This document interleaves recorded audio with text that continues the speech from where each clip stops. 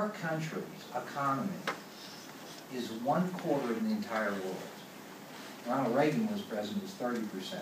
And it had been 1/4 when Carter was president, and it went up to 30%. At one time after World War II, our economy was equal to every other country combined. But we're still at 25%, and we can maybe go higher.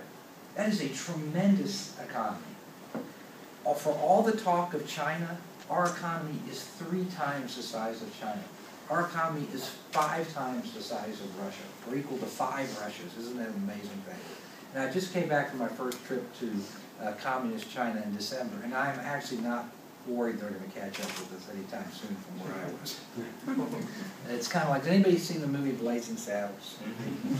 He's like, what does Blazing Saddles have to do with this speech?